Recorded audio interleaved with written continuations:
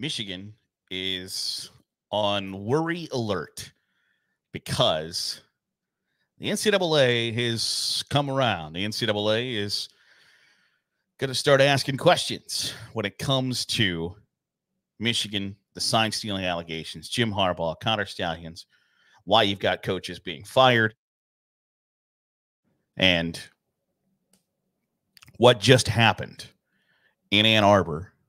And does that coincide with your newfound resurgence on the football field? And I know that there are Michigan fans who will contend that they've done nothing wrong. We'll talk about that in a little bit. And I know that the average Ohio State fan will tell you that it's the biggest cheating scandal in college football history. And I think I'm probably somewhere in between. Maybe not. I mean, those are pretty wide gaps to find yourself falling into. But here's how I think Michigan should respond to the NCAA. Tell them to eat your shorts. Pound sand. Go bleep yourself. Give them the double bird. Whatever insinuates you're not going to get any help from me. Why would I help you?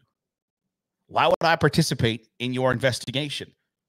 The precedent's been set. Somebody's already done this. North Carolina, when they had essentially fake classes at their university, and the NCAA says, we're going to investigate this. North Carolina said, best of luck. Congratulations. Wish you all the best in your future endeavors because you're not getting anything from us. And you know what happened to them? Nothing. They had fake classes for their college students to go to, their college athletes to go to, where they would then have tutors, etc. And believe me, this is overly oversimplified. I don't have an hour to sit here and go through the entire dynamic. So if there's a North Carolina fan watching, like, that's not what happened. Yeah, it is. They had people write their papers for them, etc. They had the professors in the tank for the athletic department. It was this whole thing. And you know what they got for it? Nothing. Not a damn thing. And if that's what's going to happen when you don't participate in the NCAA investigation, when you just say, like, I think you're a toothless organization and you don't have the ability to do jack squat to me if I don't help you out, what incentive is there to help them out? So that is the avenue that Michigan should take. When the NCAA says, hey, we'd like the access to not getting them. Make the NCAA sue you. Make them do a Freedom of Information Act. Make them work their ass off to try to nail you. Don't participate in the investigations. Don't do interviews. Don't give them the evidence that they request from you, whatever. Because the options are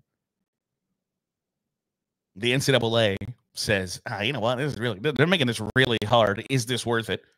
And when you start asking yourself, is this worth it? If you have to ask that question, you've probably got your answer. Or the NCAA works their ass off, and then you have the perfect leverage to look at everybody else in America and every other Power 4 program, blue blood college athletic department in America and say, look what is happening to us. Do you want this to happen to you? This is why we should split off and form our own group. This is why we should abandon the NCAA. This is why we need to get out from under their oppressive thumb. Michigan has all the leverage in this situation. And while that sucks, because it certainly appears as if they have acted improperly, they have done things incorrectly. While that sucks that they're the second that they get, I saw yesterday the circulate, they're going to get a postseason ban, maybe 2 years. The second that happens, I'll believe it, and not 1 second before. Because I don't believe that the NCAA has the evidence needed to link up Jim Harbaugh or someone inside the Michigan football program with Connor Stallions, with payment, etc.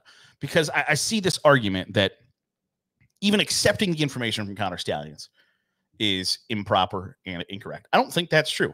For instance, Ohio State had a tight end named Cade Stover, and every time Cade Stover lined up as a wing, if he put his hand on the right or left tackle's hip that he was lined up behind, they were about to run the football. every time. If he didn't put that hand up there, they were throwing it. If he puts his hand up there, they were running it.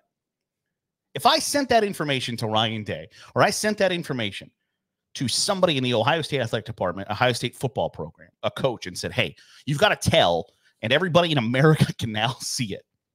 If I notice it from just sitting there watching Joel and Gus, your opponents know it, so you need to fix it. They haven't done anything wrong. There's nothing wrong with accepting outside information. There's nothing wrong with Connor. I mean, like morally, yes, from Michigan to accept the information from Connor Stallions. There's nothing morally wrong with that. Ethically, probably there are ethics problems there. But if Michigan is paying Connor Stallions, Jim Harbaugh's cutting him checks to pay for his travel, food, hotels, etc., tickets, so he can tape the opposing team sideline, that's an issue. And I think you could then go on to the idea of like, hey, maybe having the guy stand next to your defensive coordinator and you can see the cameras watch him say, run right. When Ohio State then runs to the right, then yeah, that opens up a bigger can of worms.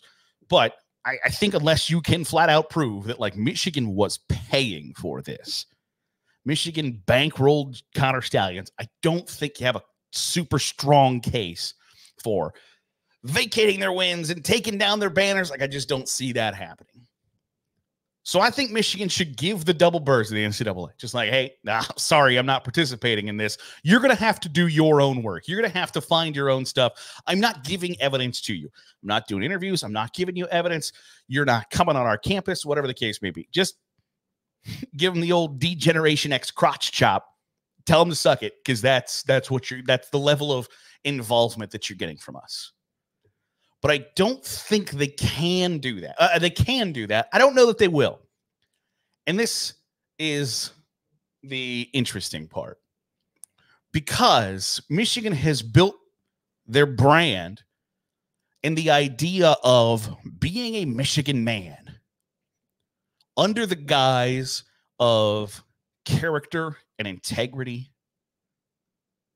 And if you've got character and integrity, the second you start getting investigated for wrongdoing, you can't turn your nose up against that and say, I'm not helping you. I'm not, like, because that's the antithesis of being a high character individual or a high character program, high character institute of higher learning. It's the exact opposite of what integrity is. And so I don't know how you can put two and two together of, we are holier than thou, we're better than you because we do things the right way. And also, when somebody is investigating you to figure out if you've done something wrong, and your immediate reaction is, get bent, weirdo. You can't equate those two things. And so when your options are, we can do the right thing, we can participate in an investigation, an active investigation into whether or not we were a part of the largest cheating scandal in college football history, or you can tell NCAA investigators to pound sand because that's the level of involvement you're going to provide. You no longer get to play the holier than thou card. You no longer get to play the, like, everybody else does things incorrectly, does things the easy way. We don't skip steps to greatness at Michigan. We do things the high character, integrity way. You don't get to play that card anymore, ever again, no matter what. Even if it's whether it's the athletic director, whether it's the president, head football coach, whoever it is that makes a decision of, we're not helping them. That goes on your permanent record. People don't forget.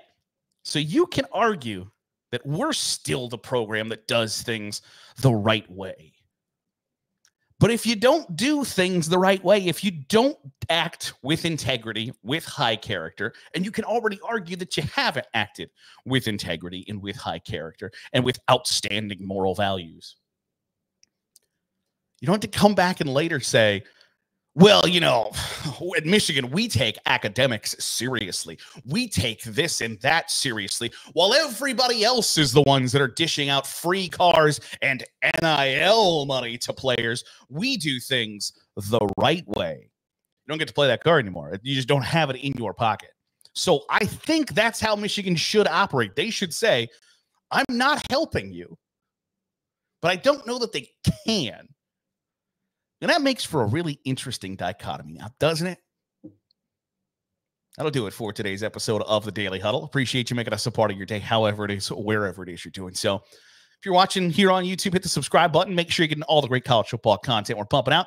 Give a thumbs up to the video. It helps to get in front of more college football fans, and more college football fans is always a good thing.